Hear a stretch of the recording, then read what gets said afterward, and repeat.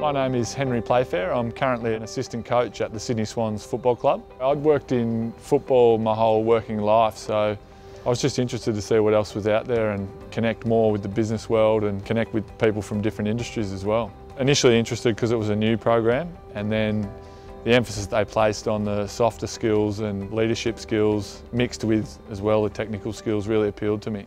Been a heap of skills I've brought back. I've finished 3 subjects as it stands now, and the first subject, leadership practice and development, it was a lot about feedback, and considering me as a coach, I give feedback almost on a daily basis to players about their training or their game performance. So to really break that down and analyse what I was doing well, giving feedback, and what I could improve on, I brought a lot of things back from that first subject. And then data analytics and modelling and strategies for growth as well. We do a lot of work with Excel and in GPS tracking and analysing data on players' running capacity. So to be able to now dress that up, put it in a spreadsheet, model it, show the other coaches, they've been really handy skills. Football now is certainly a big business, and the Swans is a big business, so I feel like I've got a much better understanding of where we sit in the marketplace, what our customers want. I just feel more confident in what I'm doing and what my strengths are and how I can be more effective. You're always a bit hesitant before you start something new, and I certainly was